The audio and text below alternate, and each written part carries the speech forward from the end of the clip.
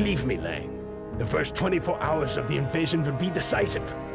The fate of Germany depends on the outcome.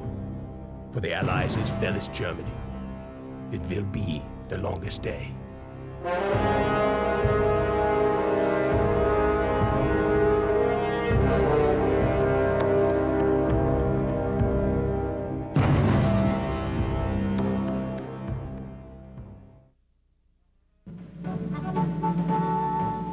From Falmouth and from Portland, from Plymouth, from Weymouth, from a dozen different ports, tense men and taut ships sailed for Normandy. Operation Overlord, the invasion of Europe, the greatest amphibious assault in all history.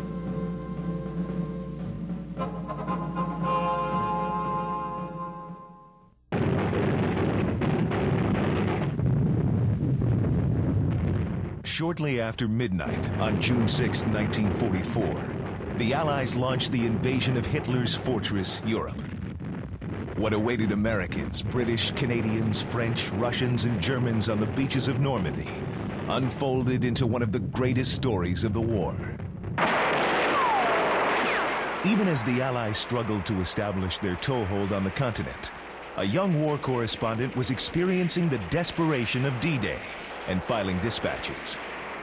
What he saw on those beachheads stayed with him long after the war in Europe was over. And his account of the tense, tragic, and triumphant minutes and hours on the 6th of June became a smash bestseller and box office sensation. It became The Longest Day.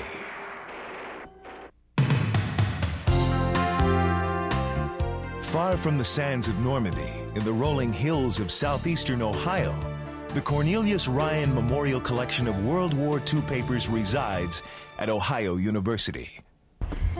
Located in the Alden Library on the Athens campus, the research and writings of this gifted historian and author include materials from not only Ryan's The Longest Day, but other significant works of Bridge Too Far and The Last Battle. Through the efforts of a longtime friend, the Ohio University Foundation and the Cornelius Ryan Trust, this priceless collection containing original manuscripts, correspondence, photographs, and other documents offers a tremendous resource to both the serious scholar and others as well. Ohio University acquired the collection in 1981 mainly through the longtime friendship of John Wilhelm, who at that time was Dean of the College of Communication, and Cornelius Ryan. Wilhelm and Ryan served together as war correspondents during World War II. And from about 1944 to 1945, were both attached to George Patton's Third Army, and Ryan and Wilhelm were billet mates. Then, after the war, Ryan and Wilhelm stayed in contact with each other, including membership in the Overseas Press Club and other functions and so forth, so that by the time Ryan died in 1974, while other institutions had shown great interest in acquiring the collection, we really had a leg up. So by 1981, the collection did arrive here. Ryan compiled gripping accounts of not only the Normandy invasion, but the ill-fated airborne operation into Holland that became another bestseller, A Bridge Too Far.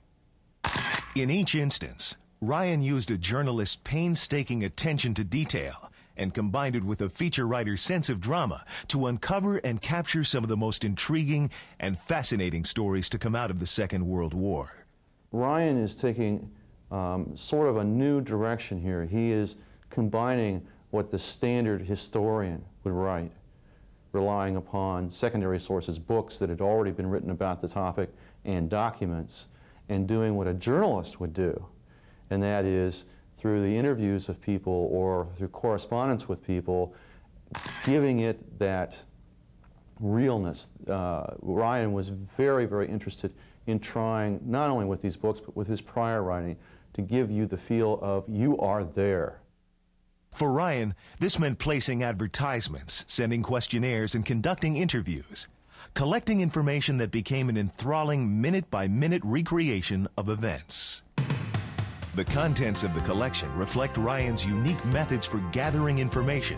Some 12,000 research files are present, of which at least 7,000 contain transcribed interviews and correspondence with individual participants. In addition, the collection contains extensive photograph files, nearly 100 maps and copies of Ryan's original manuscripts in various stages of revision. It is a one-of-a-kind resource that carries the study of history beyond times, dates, and statistics.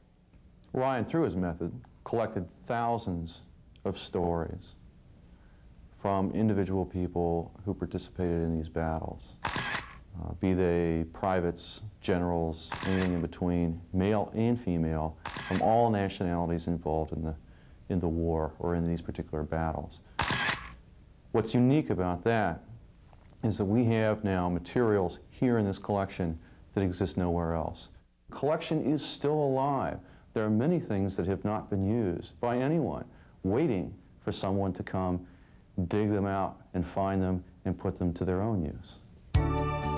The Ryan Room at Ohio University's Alden Library is more than a depository for documents.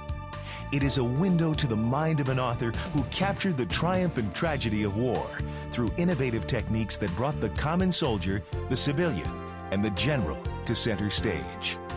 No one, I would imagine, would want to base everything that they're writing on just the Ryan collection, but what the Ryan collection can do for people today is what Ryan used it for in the past, and that is providing the spice, the excitement, the drama that can be added to any research project, be it very simple or very involved.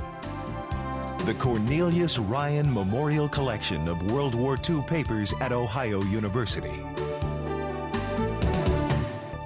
If you'd like further information on the Cornelius Ryan Memorial Collection of World War II papers, please contact us at Ohio University.